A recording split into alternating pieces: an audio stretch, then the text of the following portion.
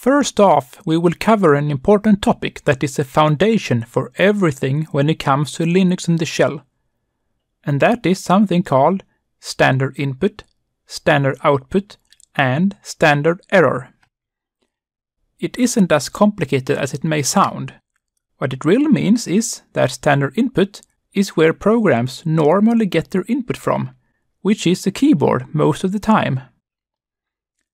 But in Linux, this can actually be redirected to come from another device or a file. That is the real magic of Linux. Standard input is referred to as file descriptor 0. We will use this 0 later on.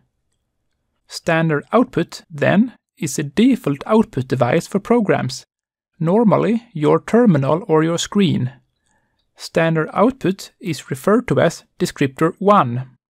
Standard error is also normally your terminal, but especially made for error messages.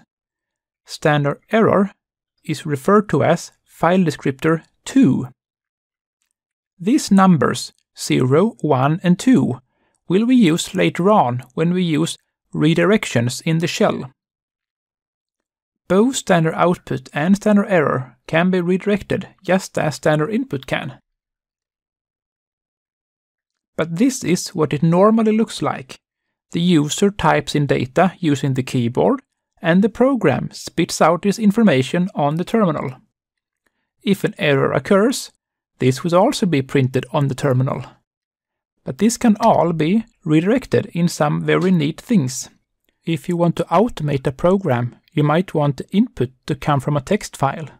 The output you might want to save to a text file as well. And the error messages, you either want to print them on the screen, or maybe a log file as well. Or maybe have them emailed to you. So you see, standard input, output, and error can all be redirected in some way or another.